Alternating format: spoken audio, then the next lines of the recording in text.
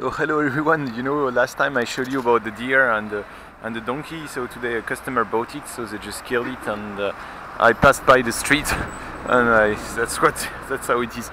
So from what I heard, it's like 15 yuan for one jin, and you need to buy all of it. So 15 yuan for one jin, and they're taking the hair away with some hot water, and I'm not sure after that what.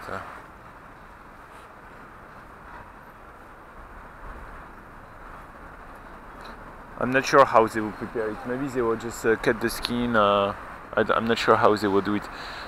I don't think I will stay here the whole time. Just.